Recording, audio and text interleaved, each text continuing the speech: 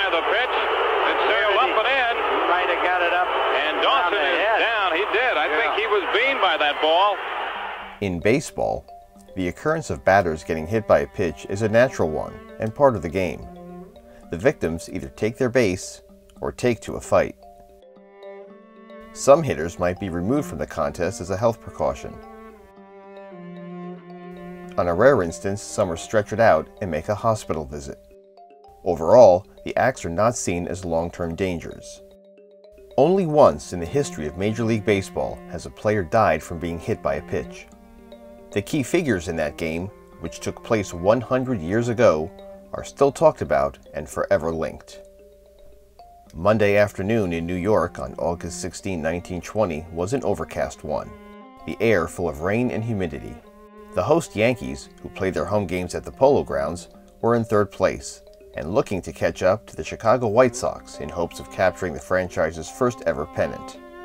In the way and in second place, their opponent Cleveland Indians, who were making their third and final visit that season.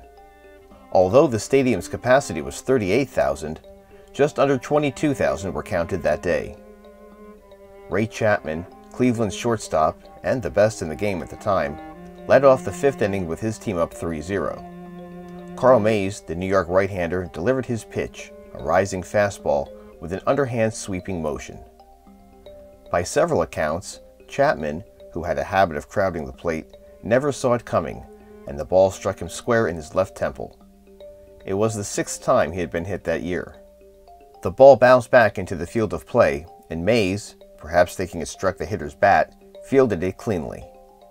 Chapman attempted to run to first base, but collapsed before he reached it. After a doctor's examination with players from both teams surrounding his prone body in worry, he attempted to walk off the field. On the long journey back to the clubhouse, the entrance position past the center field wall, Chapman collapsed a second time and was then carried off. He was admitted to a local hospital where his condition worsened by evening. The game continued with Cleveland hanging on for a 4-3 victory. New York scored all of its runs in the ninth inning. Mays picked up his 9th loss of the season, and the Indians' Stan Coveleski went the distance for his 19th win. Chapman fell into a coma, and the decision to operate was made that night. After an hour-long surgery, a large piece of Chapman's skull was removed from his left side. A discovery was made that he had damage to both sides of his brain and severe blood clotting to his sinuses. The soon-to-be father died a few hours later on August 17. He was just 31. Mays was absolved of any blame by a New York district attorney, though there was talk around the league of teams boycotting all games he was to pitch in the rest of the season. It should be noted that he did have the reputation of being a nasty pitcher, in both his form and general attitude. He was known for roughing up baseballs, making them dirty and difficult to see and therefore hit. There was further talk of prosecuting Mays, but many consider the tragedy an accident, and he went on to play through the 1929 season. Although fully exonerated, he endured constant public criticism following the event. Part of the negativity was due to his constantly running mouth, putting everyone from the umpire to Chapman himself to blame for the incident. Cleveland captured the pennant 2 games ahead of the White Sox and 4 ahead of New York, on their way to winning the 1920 World Series, its first in franchise history.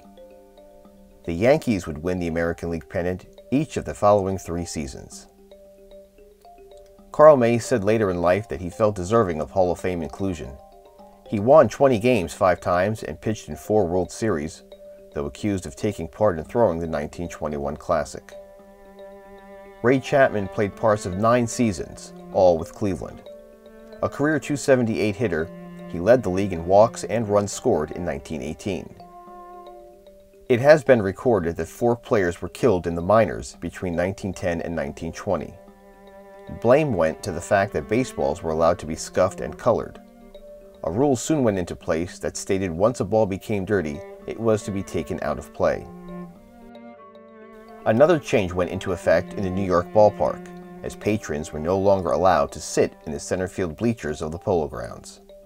Had Mays' pitch gotten lost in the white shirts and dark suits of patrons?